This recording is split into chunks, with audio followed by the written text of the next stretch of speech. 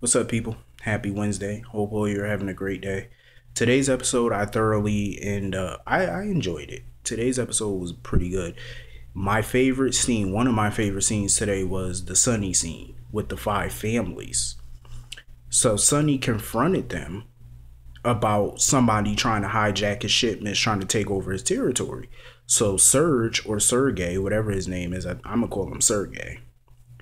Sonny confronted him because his shipment landed in Sergey's territory.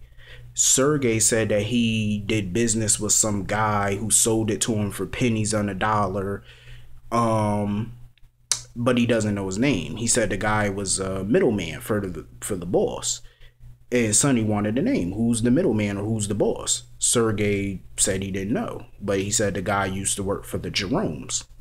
So that's what really pissed Sonny off. I think whoever this person is, I think that they're trying to either frame the Jeromes or it's Ava going after Sonny. It could be either or. Who knows? Maybe she's behind the scenes planning this. We don't know. But I think somebody is either trying to frame the Jeromes, trying to make it seem like Julian lied about being in retirement, because Sonny obviously doesn't trust Julian. And I think Sonny doesn't, of course Sonny don't believe him, but only time will tell. So Sonny was pissed, and the other five families, because they all have an alliance, basically to call a truce and they all profit without, and they could keep the peace without bloodshed, which I think is a smart thing to do.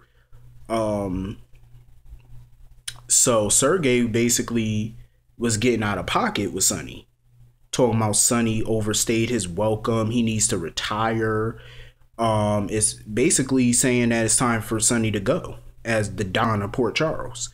And Sonny wasn't having that shit. So Sonny, and then he kept talking shit to Sonny, basically telling Sonny, oh, you had Jason Morgan all these years doing your bidding, and then he died, and then you had Sean replace him, and then he's in prison, so now you're by yourself. Basically telling Sonny he's not shit without Jason or Sean. I laughed at that as soon as he said it, and Sonny laughed at it too, because you know what Sonny did next? He pulled out that gun and shot that son of a bitch right there in the ground. Boom. I so laughed. I said, see, that's the Sonny Corinthos I know. Let me school some people on something. For those that don't know, Sonny held on to his territory long before Jason came to work for him. Sonny was a badass long before Jason came to work for him. Sonny was a badass long before Sean came to work for him. And Sonny continues to be a badass long after them. Sonny, that's why Sonny was always one of my favorite characters. See, it was the writers who made Sonny look soft and weak because they had Jason. Sonny was always the brains behind the operation. As a hitman, Jason's job, of course, was to carry out the order. That's what any mob boss would do. But don't get it twisted. Sonny is still a dangerous motherfucker with a gun in his hand. He could still drop you at any second. And he proved that today. So I applaud Sonny on that. So anyway, Madeline came to see Nina or whatever, because Nina wants the phone so she could call Franco. And Madeline, she needs to go sit her old ass down. She keeps trying to get this girl money. It's not gonna happen. Just go sit down. Like, seriously, why don't you go do what regular people do, bitch, and go get a job? How about that? And build your own fortune. How about that? Like, seriously, go work a stripper pole. Well, she might be too old. She can't drop it like it's hot, but she could definitely drop it down like it's warm. Maybe somebody will throw her a few pennies. But Madeline needs to go sit down somewhere. She's starting to irk me. I am so sick of the writers writing Nina as crazy. It's like Michelle Stafford is too good of an actress to keep writing her as the one note character. Do something different with her, or get rid of Michelle Stafford. Maybe that will free up some money to do other things. Like, I hate when they waste good actors. Like, it's annoying when they do that. She can go to any other soap and they would give her better material. When she was on Y&R, they didn't play her as this crazy bitch. So why is the writers up here keep portraying her as nuts? Like, seriously, do something different with her. I think Nina could be a force to be reckoned with in a business sense. Like, maybe have her start her own company and go up against Cassadine Industries or something. I think she could be very good in that position. But it's up to the writers to do something different with the character, and I think they should. I mean, it was okay when they brought her on as this psycho nut when she first came on, but that was over a year ago. It's a year later and she's still in the same position. Do something different or get rid of her. That's my thought.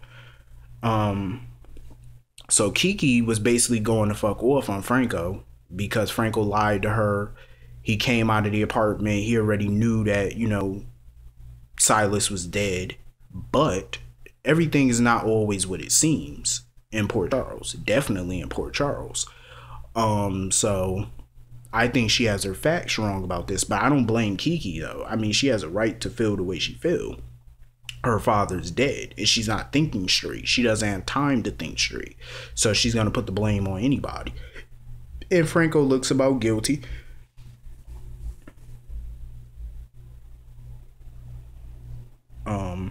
He looks about guilty, so why not? So Jordan was questioning Franco or whatever. He basically told Jordan to go to hell. I don't know where they going with this storyline. My guess is Madeline did it. I don't think Ava did it, but Madeline did it. More than likely. Because when Nina told Madeline that Silas was dead, Madeline didn't really give off a reaction. Like, it kind of looked like she already knew. So something in the milk ain't clean. Either she already knew or she just always got that blank look in her face like she just don't care. But she kind of looked like she gave no real reaction to Silas being dead. It was kind of like she already knew. She wasn't automatically shocked. Like, come on. That's like if I heard somebody, even if it's somebody I don't like, if I heard they suddenly were murdered, I would look shocked. I wouldn't just stand there and give off no reaction. Like, even if you don't like the person.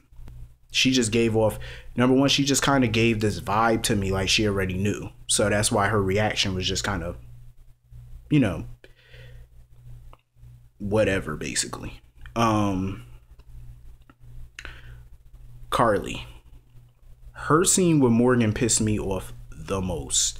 The way Morgan talked to Carly, telling her to stay the hell out of his business, I looked at Carly like, if you don't snatch this boy up, he's a grown man, I get that, but talking to her like that in her house, the house that he's staying in, and probably not paying rent. If that was me, I swear to God, and my kid ever talked to me like that, if Morgan would have ever talked to me like that, I'm going to tell you right now, he would be walking around with 3 shoes. 2 on his feet and 1 in his ass. I'm telling you right now. He would be probably a deer hanging up on the wall. One of them deer heads in a cabin that hangs up on the wall, he would be right there, right next to it, looking like a fool. I don't understand some of these soap parents that just, and it's not just soap parents, those parents, some parents in real life that just let their kids talk to them like that. No. I don't even care if you live on your own and pay your own bills, you're still not going to talk to me like that. I brought you in this world, I will damn sure take you out of it. It's like, seriously. Some of these parents just act like they scared to snatch their kids up. Like, don't be scared.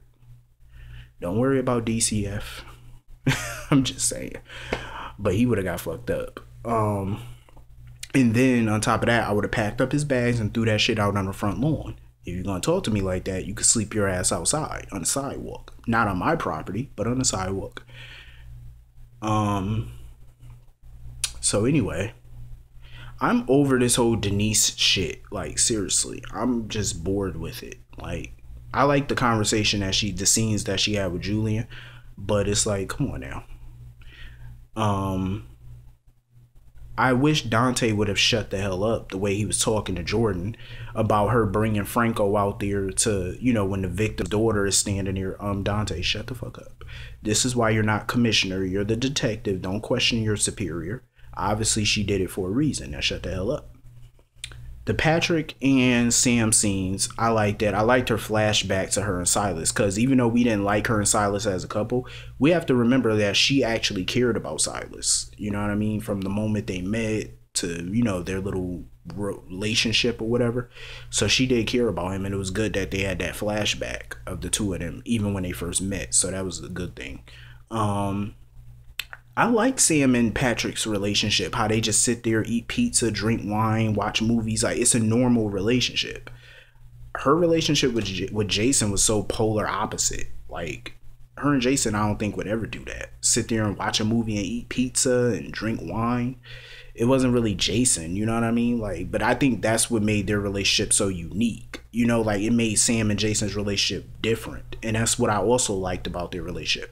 But I do like to see her in a relationship with Patrick because it's a normal relationship. Whereas her relationship with Jason was far from normal. I mean, they would go around and go after bad guys like Jerry Jacks for kicks. I mean, like, seriously, their relationship was far from normal. But now that she has a child, it's good that her life mellows out. You know what I mean? Like, it's just better that way. So what else happened in this damn episode? I think that's everything I want to say. See, they got too many characters in the show where I just be forgetting shit. Anyway, I have a question. So what do you think is going to happen when Sven here? I'm pretty sure he's more comfortable at his house. But where's Jocelyn in all of this? Like, she's been engaged for a few weeks now, and there's been no talk or seen, like, Jocelyn's been MIA. I'm like, what does Jocelyn think about Sonny being her stepdad? Like, she hated Franco, so what is her thoughts on Sonny? Like, that's my question. See, this is the stuff that the writers need to put in here. Like, you know what I mean? Like, they need to show some consistency. Like, just put it in there. Even if it's one day of her coming on the show saying something, like, just show her reaction. Like, it's better that way. Morgan is a fucking idiot where Denise is concerned. I really don't care about this whole triangle between him, Denise, Ava, and Kiki. I don't care.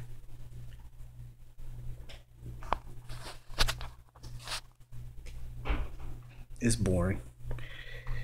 But anyway, I think that's everything. If I'm forgetting something, let me know. I love the ending, not the ending, but the ending to this episode, the montage. I loved it. Where Silas the ghost was pouring Ava a drink. I loved it. Anyway, let me know what you all think. I'll see you all later. Have a great day.